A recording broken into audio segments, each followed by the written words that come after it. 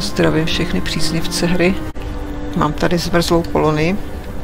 Velmi zmrzlou. Standardní teplota je minus 50 stupňů. A já se snažím vylepšit svůj generátor, aby nežral tolik uhlí. Takže začneme ho zkoumat. A potom nastavíme. No, to je přesně ono. Tady, když prostě zapneme ty teploměry, tak oni... Teploměry, já tomu říkám teploměry, ono to tak blbě vypadá. Tak oni potom produkují víc tepla a ty lidičky jsou tam spokojený. Takže...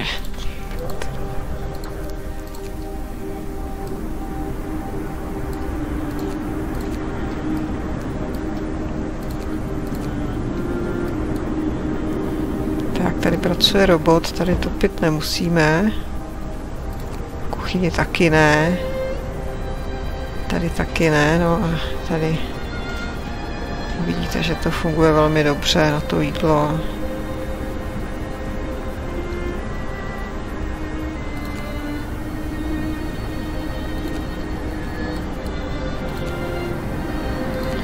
Prostě je to o tom, že to hodně vytopíte, nemůžete si regulovat, že to vytopíte jenom o 1 stupeň nebo o 2 stupně, to regulovat nejde, ale vytopíte to víc.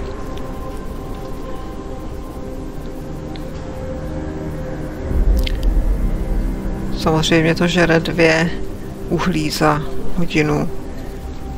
No, ty lidi tam mají větší komfort, takže tak a ono v té zimě to pak má větší smysl. Tak tady to je vypnutý, to je v pořádku a můžeme pustit hru.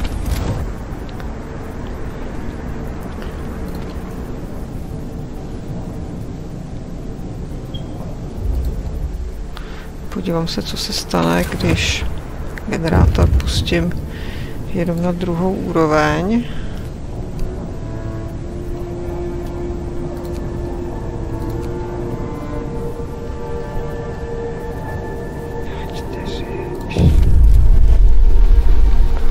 Další uprchlíky.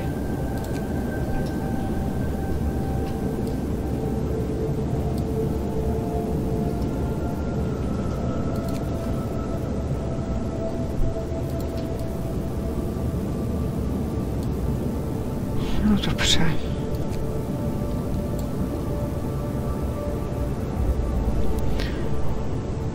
Stereoskopy. Také čočky.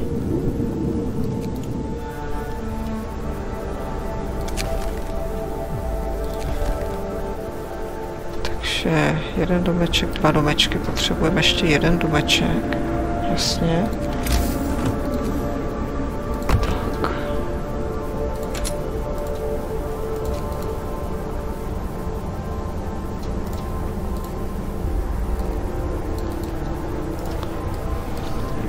Tak já jsem tady uprostřed nastavování teplometru. Teplomet, to je to správné slovo. 4, 6, 8. To je 8 uhlí. Když ten generátor přepnu, tak mi se žere ne 8 uhlí, ale 11 uhlí, no. To zase není taková změna, no.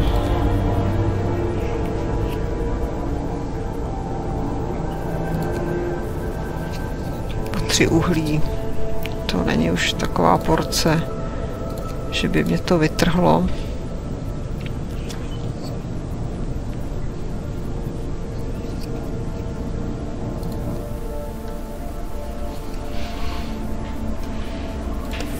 Ostatní je, že tady robot mi schání uhlí 14 kusů za hodinu.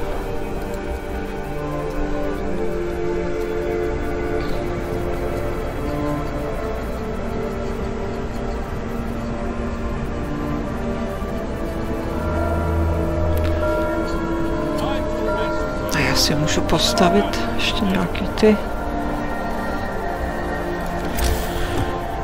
hunters. Buď prostě ty lovecký stany, protože se mi to bezvadně hodí.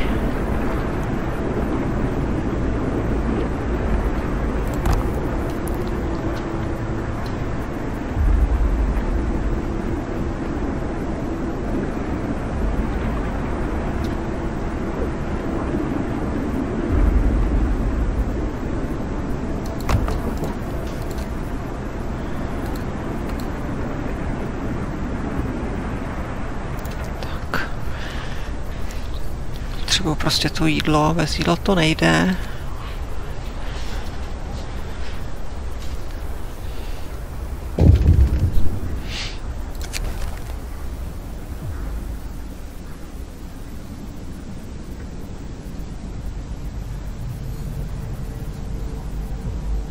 Už zase mám otevřít novou nemocnici.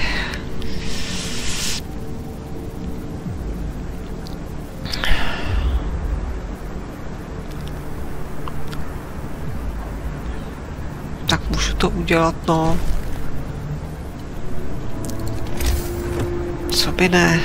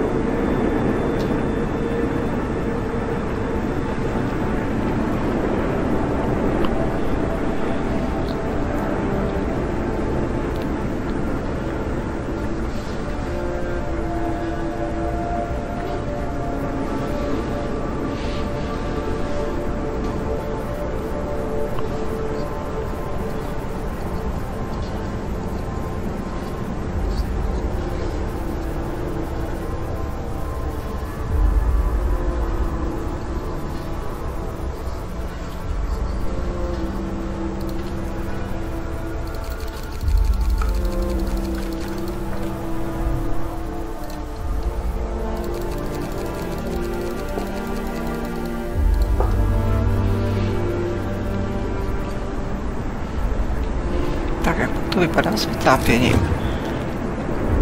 No, nijak extra teda. A dalších 30, 30 lidí přišlo. Dobře.